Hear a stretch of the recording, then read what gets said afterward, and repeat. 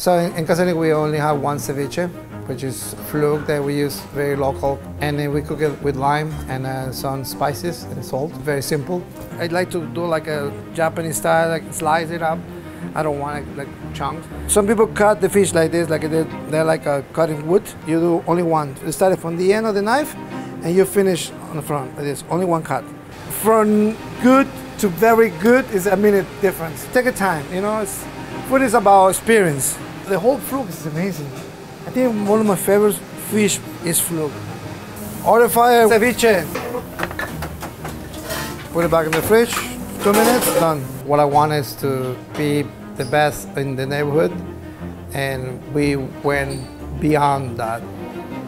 I am very happy. You know, a lot of people from all over the world come just to see Casa Enrique.